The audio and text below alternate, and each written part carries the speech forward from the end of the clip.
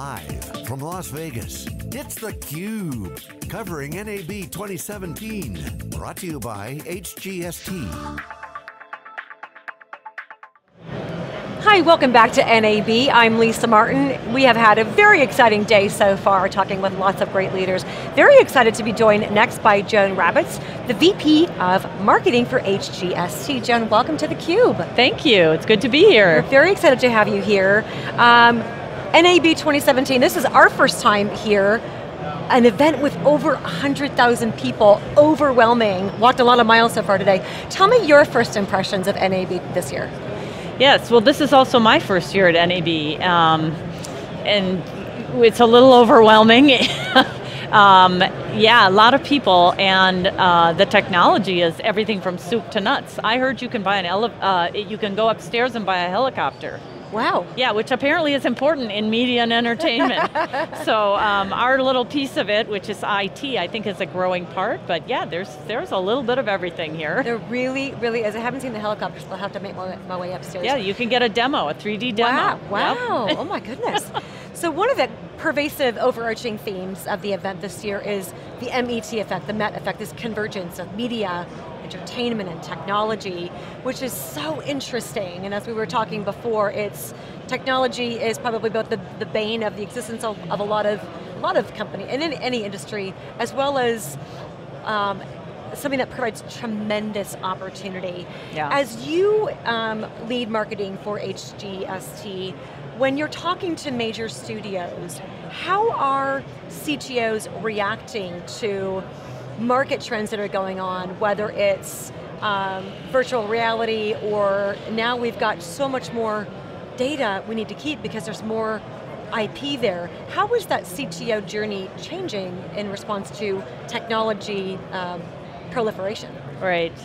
Well, it's interesting. Some CTOs are very aware that they're in the middle of a big disruption for which data-related technologies are going to be the key to surviving.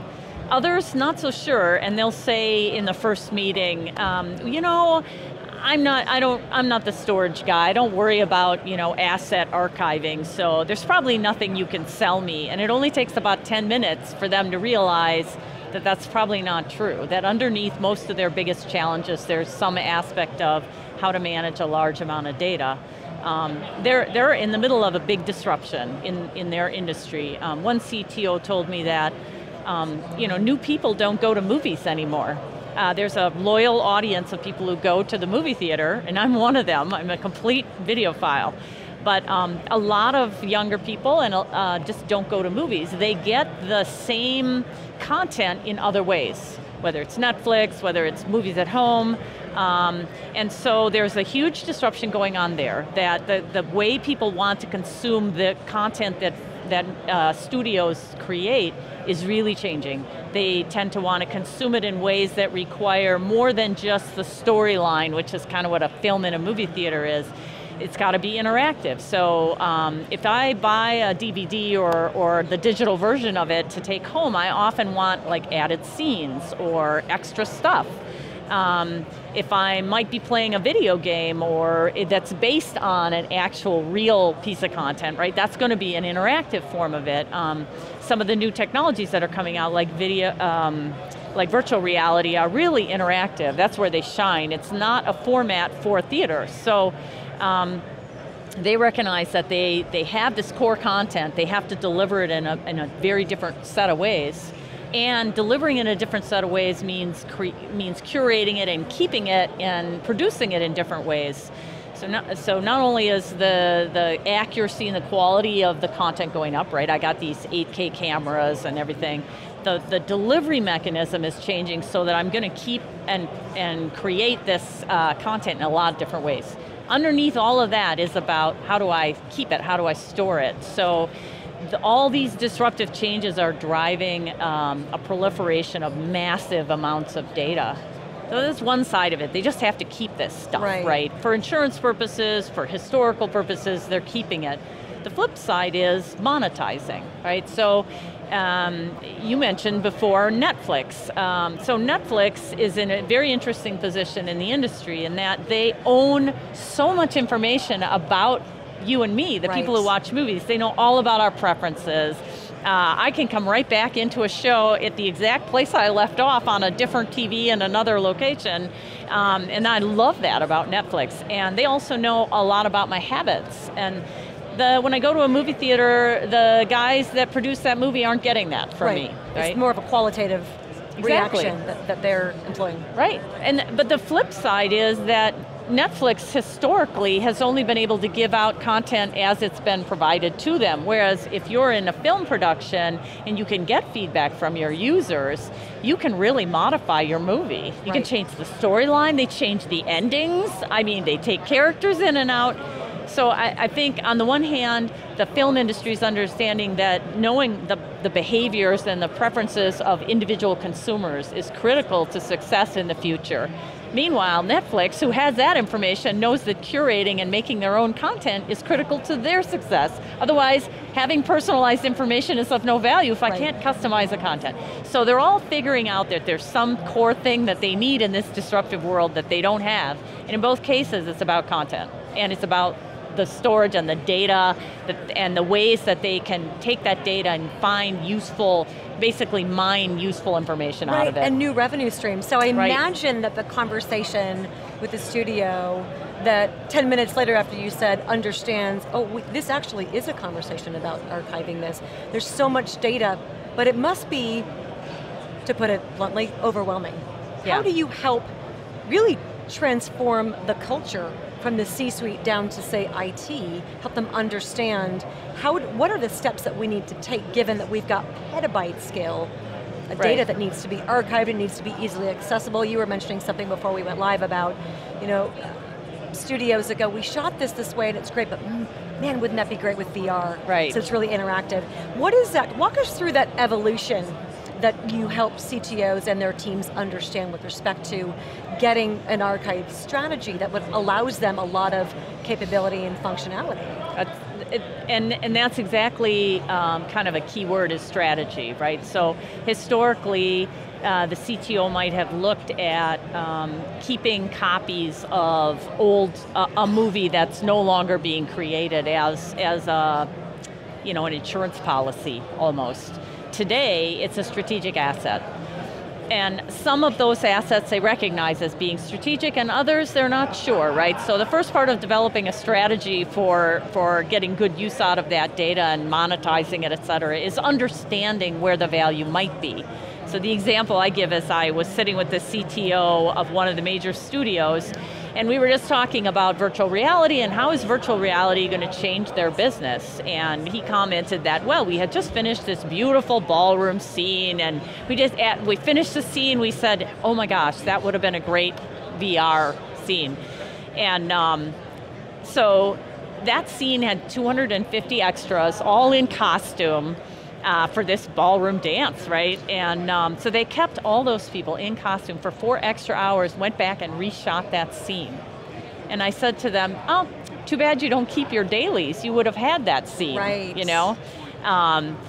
So he kind of looked at me and said, wow, we never thought of the dailies, which is the film that they throw away that doesn't get kept from each day's worth of filming. They don't see that as a critical asset, but if you start to rethink your problem, it is, right? So part of the strategy is having them start to think about what is and might be a critical asset going forward, and then how could they cost effectively save that information? Because the reason they don't save dailies today is because it's another 2 petabytes. If I don't know the value of that, that's pretty expensive, even at very low cost of storage. So it's both understanding how they can keep their costs down for certain types of information and get the value up. Know that that value could be there. Then they build a different type of strategy than the one they have today, which is really more of a defensive strategy. So yeah, we see as we're talking to these major companies in this industry, they're all moving from a somewhat defensive to a very offensive strategy with digital assets. They have to or they'll be out of business. Absolutely. Yeah. You recently spoke last month at the virtual NAB conference on hybrid redefined and the future of digital assets. What were some of the takeaways from you in terms of or recommendations on how can the media and entertainment industry really preserve these digital assets in hybrid workflows? Sure. Well, and the hybrid comes in because not only is there an explosion of data, there's an explosion of processing requirements. So people think the cheapest way to do extra processing is to send it up to the cloud and do a lot of processing up there. Unfortunately, the data has to go with it. So the challenge that they face is how to keep some of the data assets on site where they're more protected, they're not subject to risk.